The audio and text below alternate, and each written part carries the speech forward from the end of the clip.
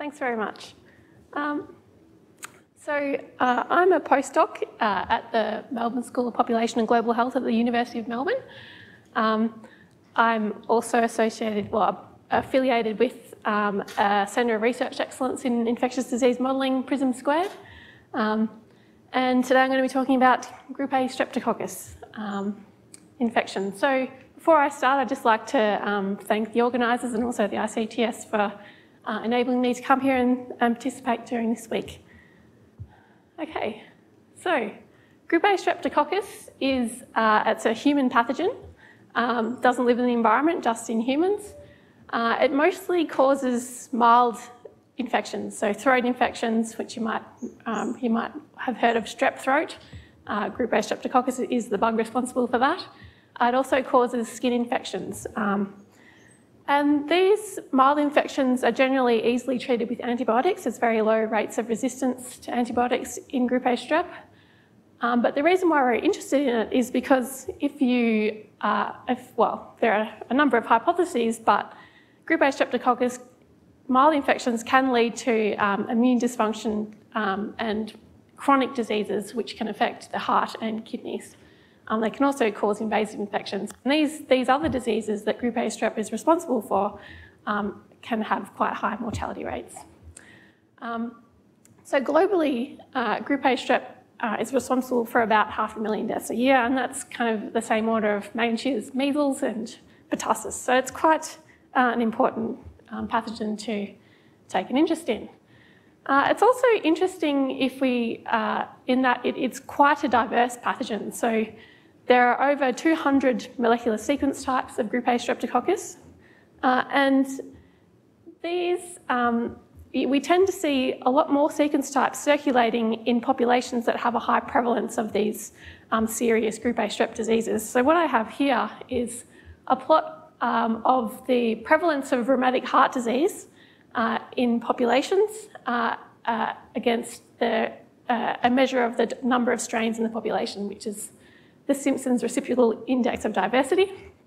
And what we see is that you tend to either have populations with low prevalence of disease, and these have quite a number of strains circulating in the population, or you see high prevalence of disease and a high diversity. We have a couple of outliers here, but generally you just get this kind of dichotomy of epidemiology. And so if we have a look at what happens in one of these populations which have quite a low prevalence, so we look at this, so I've got some data here from I think 5 sites in the United States over a 5-year period. And what you see is that, so this is a plot of the relative prevalence of different strains over time, and you can see that the relative prevalence of particular strains is relatively stable over time. Approximately half of them, of the disease is made up of only a few sequence types. And in this population, we get really low prevalence of rheumatic heart disease. And the major manifestation of mild infection is throat infection. If we look at a hyperendemic population, like Indigenous populations in Australia, we see quite different dynamics over time. So here we've got strains circulating and coming in and out of the population. So actually what I should say first of all is that this is just one community as opposed to 5 sites in America. This timescale is 2 years as opposed to 5 years. There's only 218 isolates here before we had 5,000. So you can see even though we've got we're looking at less people and fewer isolates, we have much more diversity, and this diversity is changing over time. And so in the Australian context, in our Indigenous populations, we have actually the highest rates of rheumatic heart disease in the world. And this is what the dynamics look like of infection. And so for Australia, Group A strep disease disproportionately affects our Indigenous population. So I've got some stats up here. An Indigenous Australian is 64 times more likely to develop RHD during their lifetimes, and then also 20 times more likely to die from it. than a non-Indigenous Australian. And also, if we look at the age distribution of acute rheumatic fever, and which is kind of a precursor to rheumatic heart disease and also rheumatic heart disease, we see that most cases actually happen in young, as opposed to in Indigenous Australians, so the pink bars. If we look at non-Indigenous Australians, the bulk of the disease burden is in the elderly. So quite different disease distributions. We don't really know why Group A strep is a much bigger problem in Indigenous Australians than in non-Indigenous Australians. We know that there are a number of risk factors for infection. So there's been some studies done in military bases in America over the years, and they've looked at the effect of living in close or having crowded living conditions. This is a risk factor for infection. Poor health, inadequate health hardware in your home, which is essentially being able to wash and be clean. Those facilities are inadequate. You're also more likely to be infected with Group A strep if you have other infections. So if you're co-infected with bugs like scabies, which creates a break in the skin, and this allows, it's thought to allow Group A strep to take a foothold and kind of opportunistically infect. So in Australia, we've recognised that Group A strep is a problem in the past, and that we've tried to do something about this. Most of the past interventions that we've been using have been treatment-based, so looking at mass drug administrations against scabies and skin sores. And these interventions have had some success over the short term, but in the long run, this success isn't sustained. And so when we talk to our collaborators who are clinicians and also in public health, there's a general consensus that future interventions really need to try and target the primary, the risk factors that lead to infection, so primordial factors, but also prevent infection through a vaccine. So currently, we don't have a vaccine against Group A strep. There are a number in the pipeline. The Australian government have just announced that they're going to spend $35 million on Australian dollars to develop a vaccine against Group A strep. This is great news, but realistically, the vaccine is a long way off. And we really want to be able to do something about Group A strep infections now, because the longer we wait for a vaccine, the more young people get affected with rheumatic heart disease, and it affects their quality of life. So there are a number of approaches that that could be taken to combat Group A strep and the diseases associated with Group A strep infection. And I've just listed a few up here. Screening and treatment is and mass drug administrations is what we've done in the past.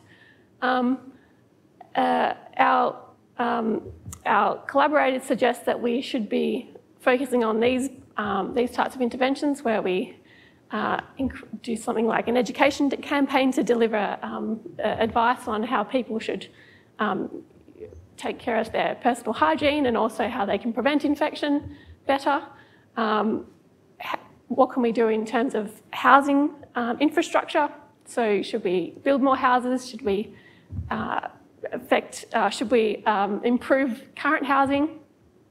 And also another possible intervention that people have been talking about is trying to improve maintenance programs, because it's okay to build new houses and to provide more adequate health hardware, but these things break, and so we need maintenance programs to allow these effects to be sustained over time. And so there's a number of things that could be done, and the question is, what should be done? And that's where our kind of modelling works come in. So our aim is really to try and figure out the best combination of non-vaccine interventions to achieve sustained reductions in the prevalence of Group A strep diseases in Australian Indigenous populations. And we want to use modelling to achieve this. And so when we decided we're going to build a model of Group A strep infection and transmission, we went to the literature to find out, well, who's modelled Group A strep before, and we found out that no one has. And so we kind of have to start from scratch. And we came up against quite a significant roadblock, and that is that we don't really understand what leads from infection to these more significant diseases. but also we don't really understand their immune response to infection. So we don't really know if it's strain-specific, if there's cross-strain immunity. We don't know how long immunity takes, or how long immunity lasts. We don't know the kind of infection history that you need in order to achieve sustained immunity. And so this is kind of a bit of a roadblock, but we have this data about the global epidemiology of group A strep across different populations. And we were wondering, well, can we use this to try and back out some details about what has to go on within a host in order to see these kind of population level observations? And this is kind of, I think this is, well, we decided we would use a model to try and answer that question. So our approach was to build a very general model of multi-strain transmission, and then ask what kind of conditions that we have to specify within hosts that would lead to this type of population level patterns where you either see low prevalence and in combination with low diversity, or high prevalence in combination with high diversity. Okay, so step one, we built a model. There are a number of things that our model needed to capture. Number one being we needed to capture strain diversity. So we decided to build a multi-strain model. And our model needed to be able to capture a lot of flexibility within host dynamics, because we kind of wanted to tune these in order to figure out what conditions would lead to these population level patterns. So we needed flexibility within host dynamics, we needed a multi-strain model, and there are plenty of other multi-strain models floating around in the literature. I've just named a couple of examples here that have been looking at Streptococcus pneumoniae, but also Neisseria meningitidis. And so we kind of started here and then kind of moved on. So our model has a number of strains, N strains, and the number of strains in the population changes over time. We make the very simplifying assumption that all of the strains in our model are functionally identical, it's because we don't know otherwise, but that they can potentially prompt a distinct immune response in the host. So the infection model that we're choosing to use is an SIRS type model. So we've got susceptible, people infected and recovered, and then people that recover can lose their immunity and become susceptible again. And we also assume that we also allow people to be co-infected with multiple strains, but also to have actual multiple sites of infection on their body. So because we have so many strains and we want to take account of people's immune and infection status with respect to these individual strains, we chose to use an agent-based modelling approach, because trying to write down equations for hundreds of different states that a host can be in is going to be very difficult and very difficult to parameterise. So we chose an agent-based modelling approach where our agents correspond to hosts, and we track their infection and immune status with respect to each strain in the model, and our agents also have an age. So we assume that our population has a constant number of hosts, but we do allow our population for susceptibles to be replenished in our population through birth and death processes, but these balance. We also take into account host migration, and this can bring in both susceptible and infected people into our population. Okay, so the within host dynamics, I said before that we take into account co-infection, and we do this by not explicitly modelling competition between strains within a host, but by taking a co-infection type modelling approach where we don't actually model infection dynamically. We just say you're infected with different strains, and you can be infected with up to a carrying capacity of number of strains. So we assume that, like other co-infection type models, we assume that strains can't be displaced by other strains in a host. They have, in order to be, if you're at infection carrying capacity, then in order to be infected again, you need to clear at least one of those infections. But we do incorporate into the model that hosts that are infected are less susceptible to being infected, to being infected by another strain. And I'll kind of talk about that in a bit more detail later. So as I said before, the model has flexibility in the within host processes within hosts, and in particular, we've got four parameters that we kind of we don't know much about, but allows us to tune the level of resistance of hosts to being co-infected, which is X. We have a parameter for that defines the strength of strain-specific immunity and also cross-protective immunity. And the mean duration of immunity is also a parameter in the model that we can play with. So in terms of the between-host dynamics, we assume that our population is well mixed. This is an overly simplifying assumption, but because we've got so much other stuff going on in the model, and we want to really figure out how these within-host parameters are affecting the overall dynamics, we just make this simplifying assumption. And each time step in our model, we simulate contacts between agents. And so we do this in such a way that on average, hosts have a constant number of, on average, a constant number C number of contacts with other hosts per time step. We assume that transmission can only occur if there's contact with an infected host, so you can't get infected from the environment or something. And we specify, we determine a host's, the probability of infection from a contact between a host with another host affected by a particular strain J with this equation here. So this is made up of kind of a base probability of transmission beta, which is the same for every strain. It doesn't depend on strain.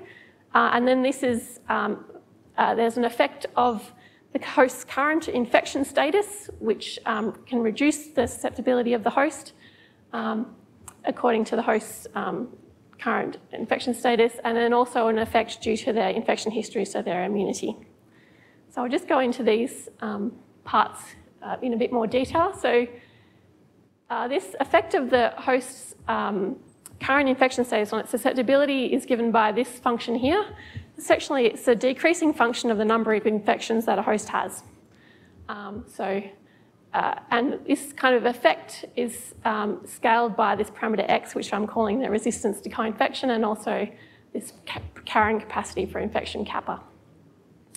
And this kind of term is supposed to encapsulate the fact that infections that are already present in the host have a competitive advantage over infections that are coming in. So a host is less likely to be infected if they already have infections. So this term here, which depends on the host's current immune status, is given here. So if a host currently has immunity to a particular strain J, then their susceptibility is reduced by 1 minus the strength of strain-specific immunity sigma.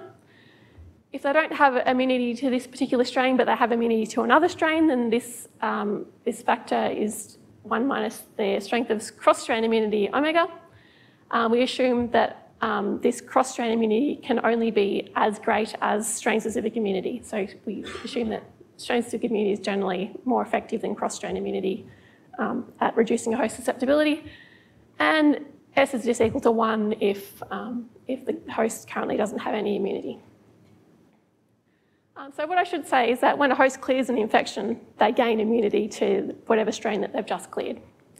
And that's how you figure out a host's immune status.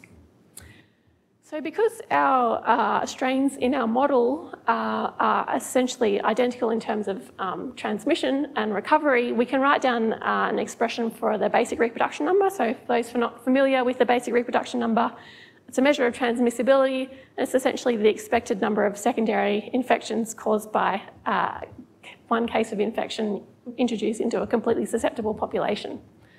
And it depends on our contact rate, C, our base probability of transmission, beta, gamma is our recovery rate, D is our death rate, and alpha is the migration rate. Okay, so now we have our model. We want to ask what kind of parameter combinations will give us these patterns of transmission.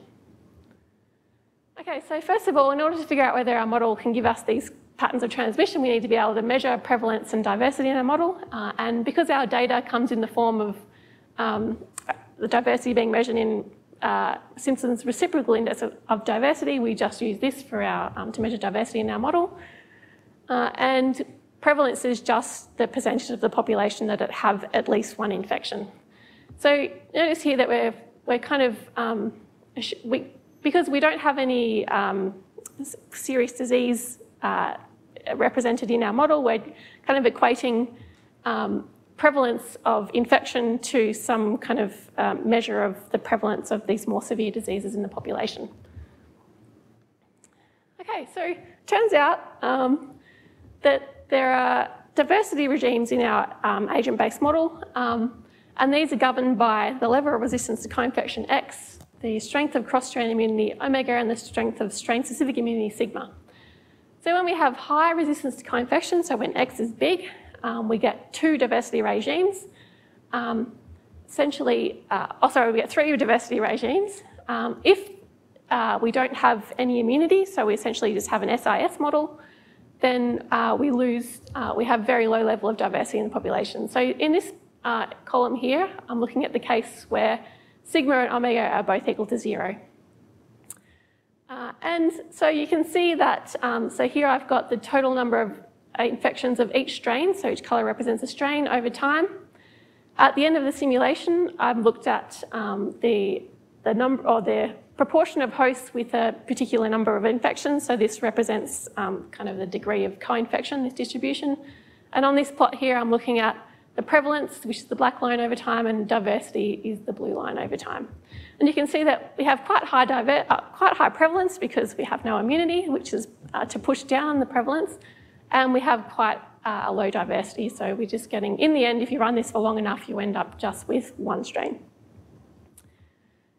If we increase the amount of strain-specific immunity in the model, so we have a high sigma value, then we can get the maintenance of a much higher level of diversity in the population. And the prevalence can also doesn't drop that much if you look at the case, comparing this to the case without any immunity. And because we have a high resistance to co-infection, of course, we only have, most of our infected hosts just have one infection. However, if we increase the degree of the strength of cross-strain immunity omega, then we start to lose diversity. We also lose prevalence because we have a much higher level of immunity overall in the population. So we can see how we get quite a low diversity and also prevalence. If instead we consider the case where we have a low resistance to co-infection, so a low X, then we only end up with two diversity regimes. So if you have a low level of strength of cross-strain immunity, omega, then you get quite high diversity and high prevalence. If you increase the cross-strain immunity, then you lose diversity. So you can see in this case before, when we were looking at the high resistance to co-infection case, before we had quite a low diversity, but here we're getting the maintenance of a much higher level of diversity. And if we look at the co-infection distributions, where we have a high enough prevalence, we see that we get kind of more people having more than one infection who are infected. Okay, so that's all well and good. So in order to figure those results out, what we did was that we systematically looked at the effects of each parameter. So it was a kind of sensitivity analysis. So here I've just got the results of many simulations and what I've done for each plot here. So first of all, what I'm going to show you is in this column we've got mean diversity at the end of a simulation. So I've allowed my model to hit kind of an endemic equilibrium. Here I've got the corresponding results for the mean prevalence at the end of the simulation, and here I've got the mean number of co-infections per infected host at the end of the simulation. And this top row refers to the case where we have low resistance to co-infection. This bottom case is high resistance to co-infection. And each dot, or each square, sorry, represents the average of a number of simulations of our model for a specific value of strain-specific immunity on the horizontal axis and the strength of cross-strain immunity on the vertical axis. Bit of a mouthful, but what we see is that if we look at diversity, if we just compare, oh, actually, let's do this systematically. So let's have a look at the effect of the strength of cross-strain immunity. What we see is that when we increase cross-strain immunity across the board, we always see a reduction in prevalence and diversity, no matter kind of what regime you're in, what level of resistance to co-infection you have, X. So to represent that kind of effect, what I have here in the middle is our within host mechanism. So we've got cross-strain immunity, strain-specific immunity, and co-infection. And here are our kind of population level statistics that are describing transmission. And so just by looking at the effect of cross-strain immunity, we can see that it reduces the rate of the prevalence if we increase cross-strain immunity, and it also decreases diversity, and that's because, so there's a kind of feedback. So if, for instance, if you have strain-specific immunity only and no cross-strain immunity in the population, and you get, and you have a more abundant strain at some time point, that's going to lead to a lot of immunity to that strain, which is going to force the level of that strain, the prevalence of that individual strain to go down. So there's kind of a feedback here. By allowing cross-immunity, you reduce that effect, and so it increases the competitive advantage of more abundant strains because it takes away that negative feedback. Okay, let's have a look at what happens when we increase the strength of strain-specific immunity on prevalence. In both of these regimes, what we see, increasing strain-specific immunity both decreases the prevalence and decreases the prevalence kind of in both of these regimes. So, and that's because of, it essentially just reduces the prevalence of each strain. If you have a look at the effect on diversity, this is kind of what I was talking about before. There's two effects. So increasing strain diversity reduces the effect, increases the competitiveness of less abundant strains, which increases the diversity.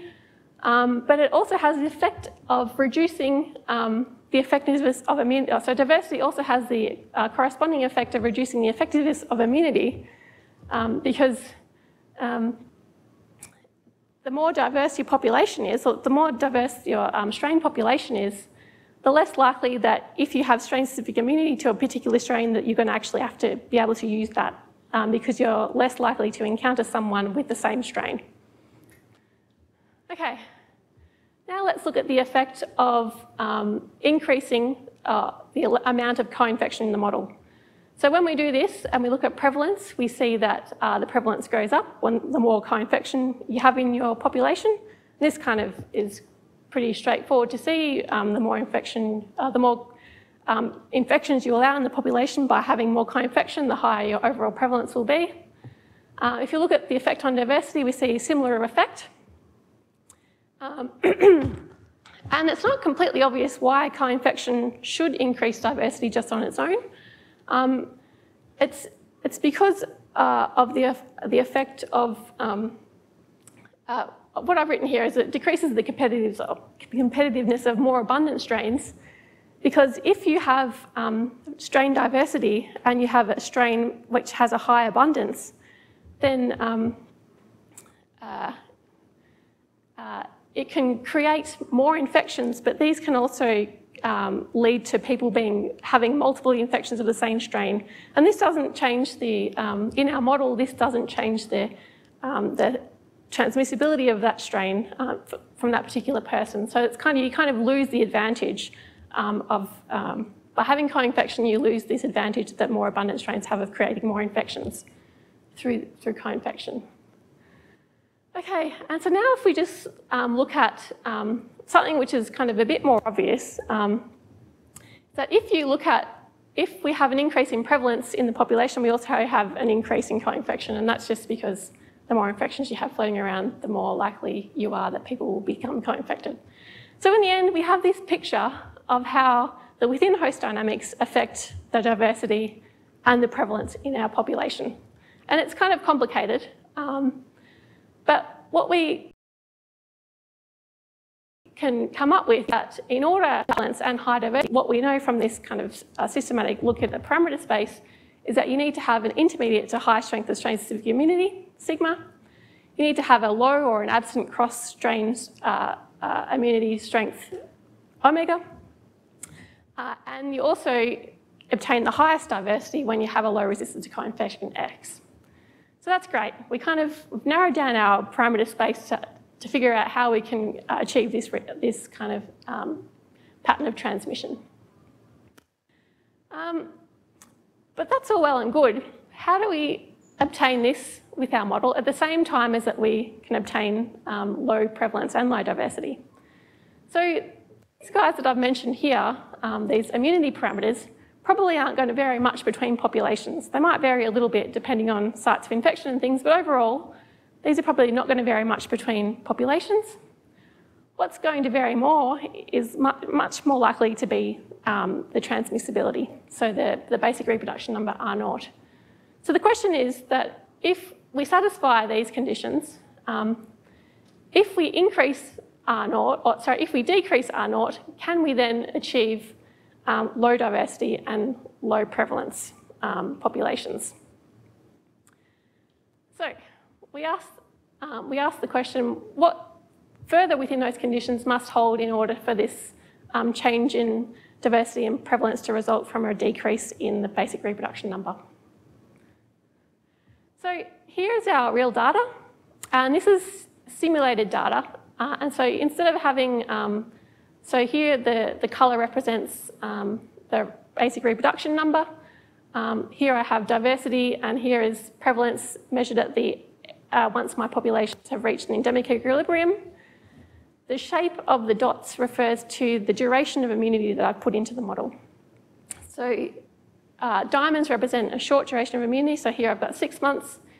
If I increase the duration of immunity, what I see is you lose diversity significantly.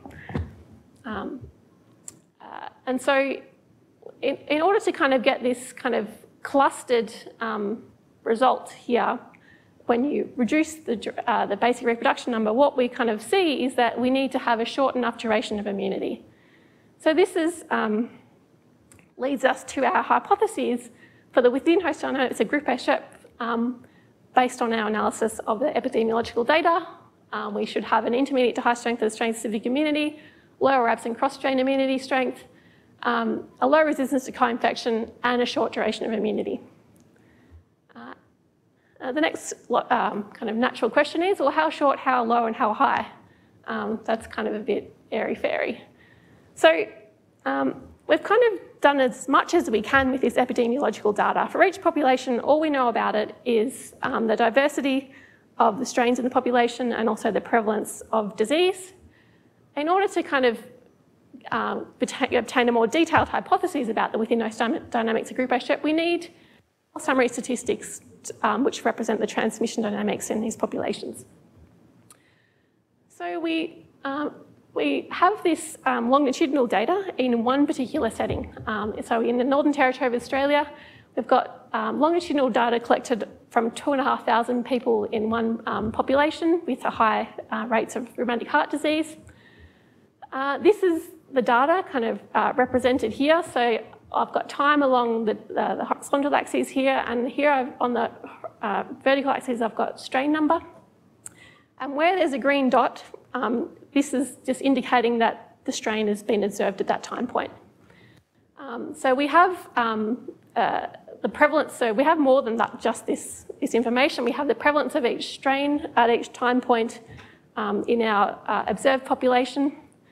And from this, we can calculate more summary statistics. So here we've got kind of what we had before. So we've got the mean prevalence and mean diversity of measured over the entire study period. We've also got now we have the variance of this summary statistic here, of this measure here. We've got 6 others. So we've got 10 summary statistics that we can get from this more detailed data for one particular population. And so this population has between 1 and 11 strains circulating at any one time that we've observed in the population. And you can see that strains kind of appear and disappear over the time period. So the question is, now that we have more summary statistics, can we learn anything more about our immunity parameters? And also, can we figure out what the basic reproduction number should be for this population?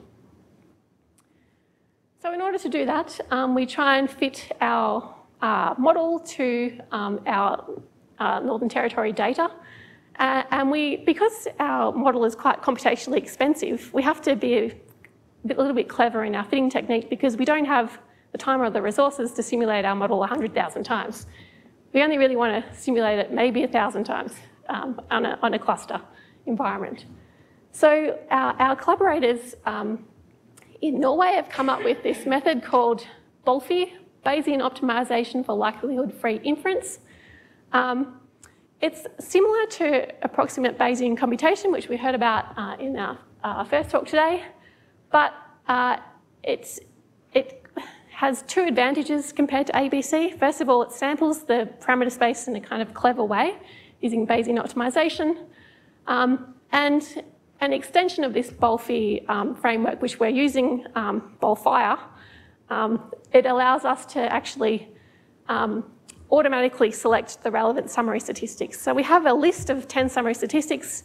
We need to kind of figure out how the discrepancy between these summary statistics and in our simulated data and our observed data. So we have to come up with some kind of function of the discrepancy. And this extended version of this BOLFI framework allows us to do that.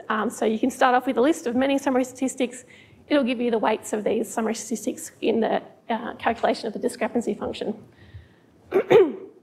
And so typically this framework can allow you to sample orders of magnitude less in the parameter space than you would with just straight up ABC. And it does this by creating a statistical model created between the relationship between the parameters and the discrepancy, and then it uses this to figure out where it should sample in the parameter space. So the first step in kind of fitting a model to data is to see whether your model can be fitted to simulated data. So this is not a test of whether the model is any good, it's a test of whether you can find out any knowledge about your parameters with this fitting technique.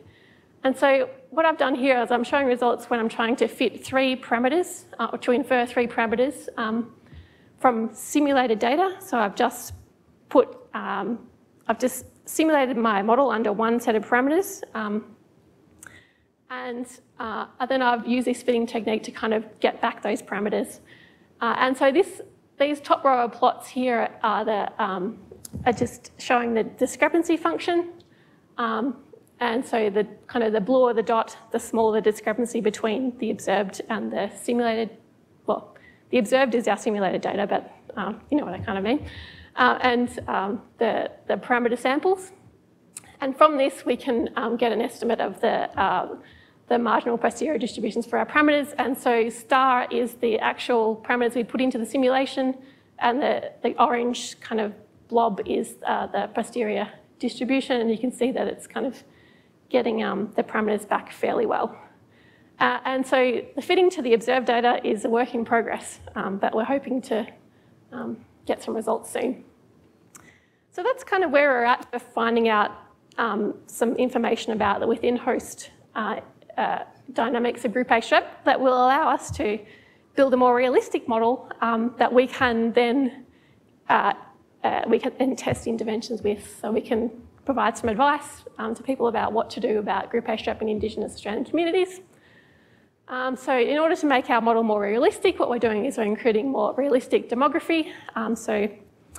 We have kind of a triangle-shaped age distribution that we need to reflect in our model. We've got age-dependent contact rates, and also we've got people assigned to households, so we're assuming uniform mixing in households. We're trying to figure out the best way to model short-term and long-term mobility between households. So in Indigenous Australian contexts, the idea of a household is probably a bit more fluid than what you might see in other places. So household membership changes over time. You can get quite large households as well. So we want to kind of figure out how to best model that.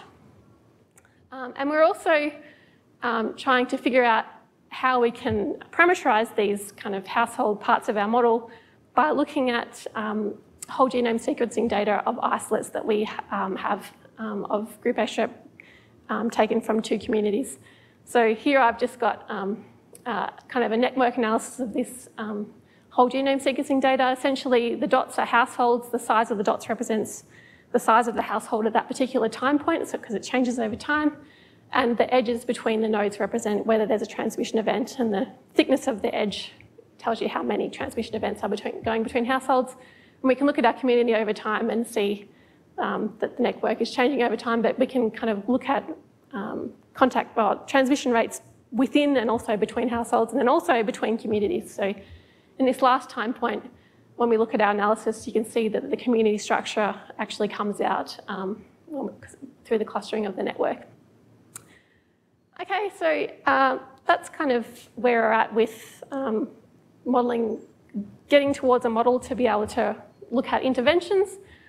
In kind of related work, what we're also doing is trying to use the model to test hypotheses about the infection requirements you need to see these more serious diseases. So it's not known whether you need a specific number of exposures during your lifetime, whether you need to be exposed to a different number of strains, or we just don't know what leads to these immune-mediated diseases. So we're trying to test the model. We're going to use the model to see what kind of infection histories we need to be able to see what we see in the data.